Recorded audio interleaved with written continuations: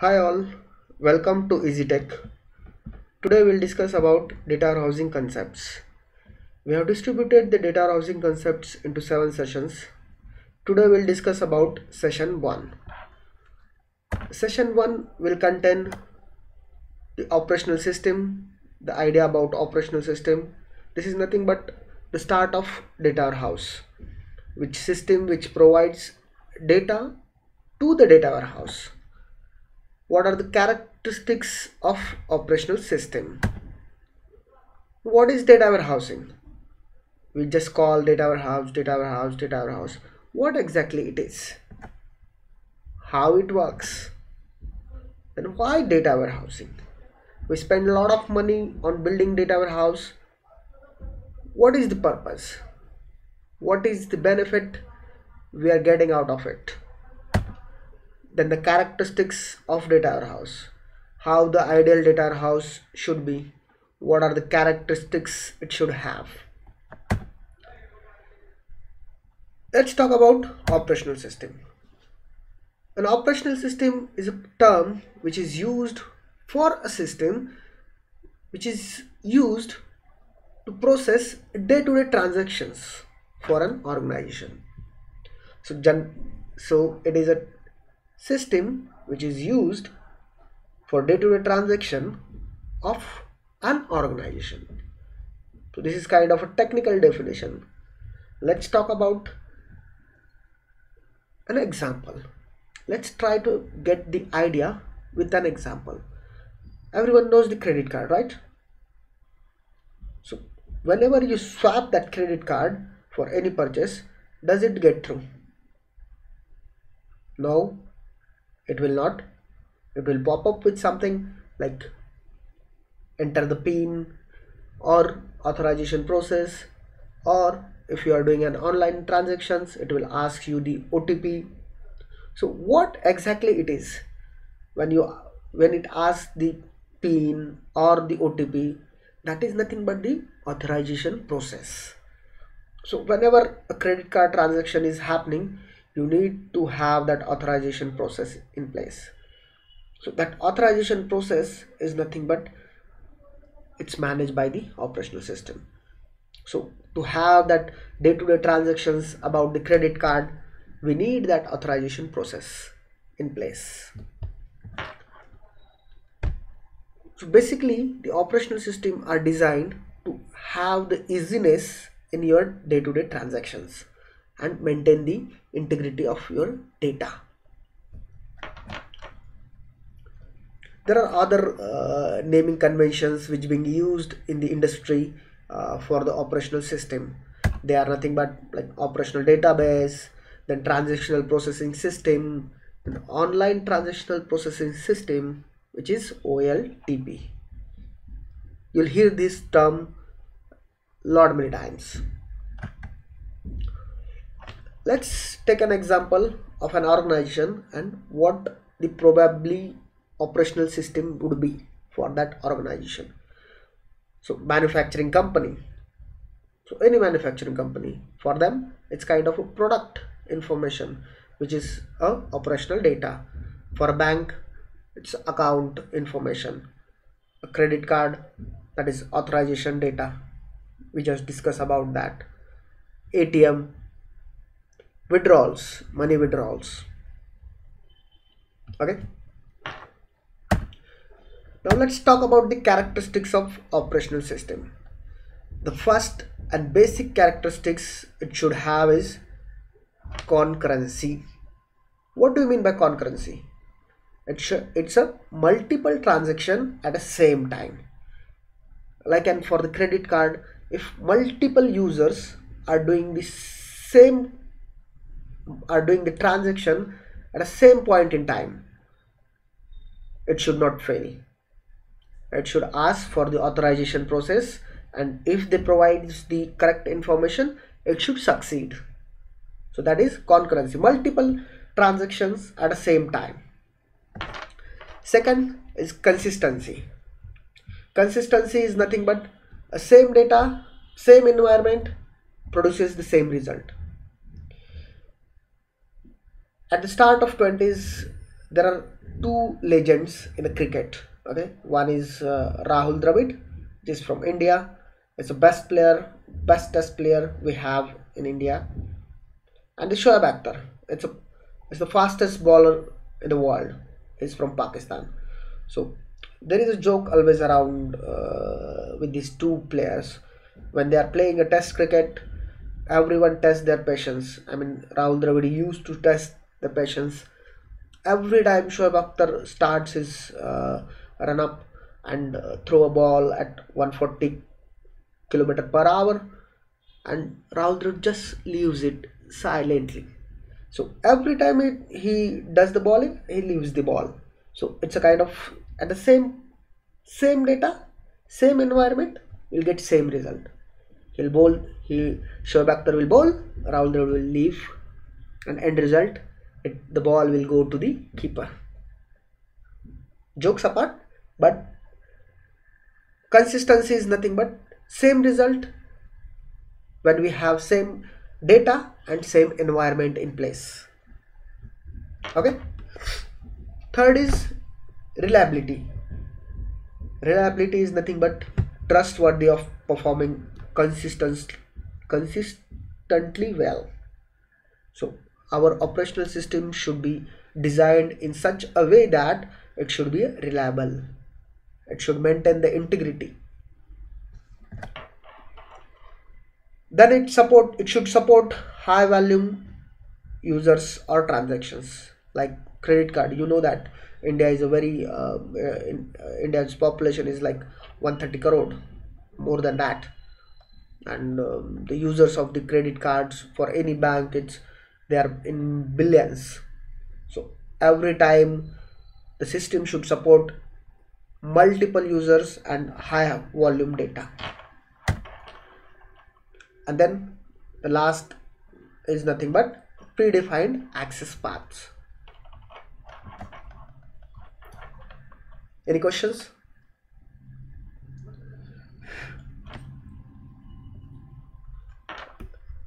Let's talk about data warehousing. What is data warehouse? Simply, as per the definition, it's a kind of a database which is modeled or fine-tuned for the analysis purpose, or it's a decision support database which separately maintained from your operational system, or OLTP. Another one definition, it's a strategic collection of all types of data in support of decision making process, or it's a physical repository where relational data are specially organized to provide enterprise-wide clean data in a standardized format. So overall, one in all, it's a short definition. It's kind of a system which helps us in making the decision with the help of data it has. So data warehouse is a system which is used for the decision making. So it gives some input, some information to the analyst or to the business, and from that data, analyst takes a decision for an organization. Okay. So at a glance, high level glance, what is data warehouse? If you look at the left side, we have the operational system which we discussed earlier. It feeds the information, it gives the data to the data warehouse. In between you'll see these arrows. That arrows contains a ETL word. That ETL word is nothing but the extraction, transformation and loading. ETL is a process. We'll talk in detail on ETL. So that process loads the information from operational systems to the staging area, and then from there to data warehouse. And then after that we'll have the data marts and strategic marts. Just ignore them at this moment. We'll discuss about them in the later sessions. Now, how it works, how data warehouse works. So if we look at the process is pretty much same. Operational data, first part, it provides us the information. Then the ETL do the data fusion, data cleaning or data scrubbing via the business rules. Whatever the business rule says that we want all the information except any criteria. So the criteria which is defined by business, my data should meet that criteria. Then only we push that information ahead, and that data information is being loaded into the data warehouse periodically. And if you see the leftmost corner, you'll see a man which is in the picture, which is a kind of analyst who is just querying the database and fetching the information for an organization. So he fetches he gives some queries and get the data, and the output will be used by the business for their analysis purpose. Got it? This is kind of overview, high level overview. Major question: why data warehousing? Lot many times we are working on the data warehousing, but we still don't know why we are building a data warehouse. Any organization are spending huge amount of money for building a data warehouse. They are not fools. They are building it for a purpose, right? So what is that purpose? Why they are investing a huge money for building a data warehouse? It is nothing but they should know what is going good, which product is going bad, where is which area is very effective in terms of sales, which area is not doing good in sales, which are my customers, they are likely to go to use the competitors, which are my high scale customers, like one who is paying $1,000 every month. Oh, that customer is really valuable for me, so we should care for them, right? So all these questions, if we don't have the data warehouse, we'll not able to make it, because we don't have the data to answer my queries. Okay, so if you talk about data warehouse, what it gives the enhanced business intelligence. What do you mean by that?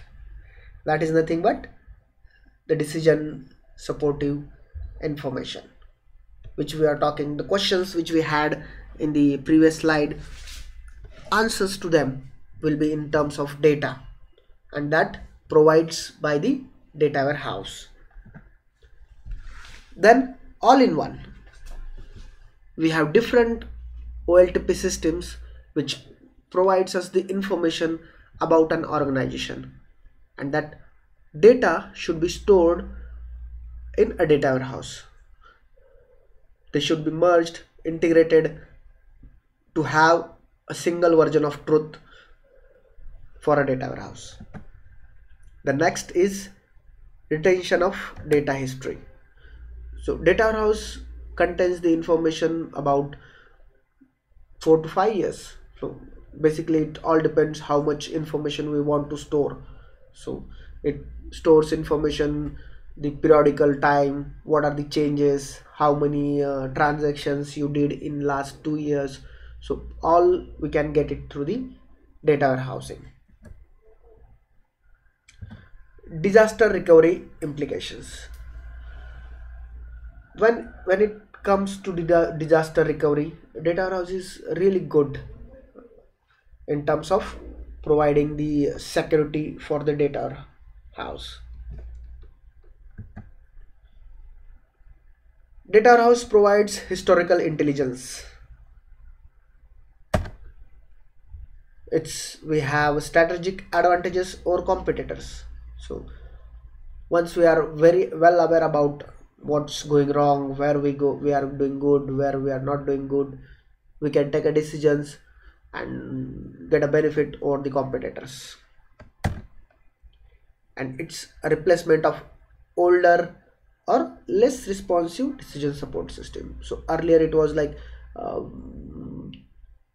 through all the way we just push the notification like we want this information, and it takes a long time to get a response from the all users who is well aware about that area, and he provides us the information, and then we took the decision on top of that. So that is very older, less responsive systems for the decision making. Now with the help of data warehouse, you just queries the data warehouse, we have historical information about our organization, and we just get the more accurate data by which you can take a decision. So got a data warehousing. Why data warehousing? Let me explain with the another real-time example of data warehousing, how we uses that data warehouse. Okay, do you know about 9/11, which has happened in the Mumbai, India? So there was an attack on the Taj Hotel. It was terrible. So many people lost their near ones, their relatives, their friends, their mother, their father. But there are some peoples who got benefit out of that. How? Who are they? They are nothing but the Indian telecom companies. How? Let's take an example. Consider a scenario. On that day, particular day, there are a lot many people who are in Mumbai which came from the other side of world, or there are some peoples who stays in the other side of world, their relatives or their near ones stays in Mumbai. So as soon as the terrible thing happens, everyone was like wanted their near ones to be safe, so they are just calling to each other. They're just doing a single call, are you safe? So in that period, what telecom companies did, like they have took all the numbers which got a call from the other side of world, or they have called to the other side of world except India. So now I got this potential users who can buy my product, which is something like if 40 bucks product, which will give you 10 minutes or a 30 minutes package to call the other side of world. Got it? They have thousands of users who can probably buy this product. So they just picked up number, they have did a call to everyone and asked would they like to choose this product. And yeah, definitely everyone wants to have a chat with their near ones with very small amount of money, and they choose it, right? So see, very short, within a day they have earned billions, believe me. And that were all because of data warehouse. They just queried how many people's got a call or did they call to other side of world except India. Got it?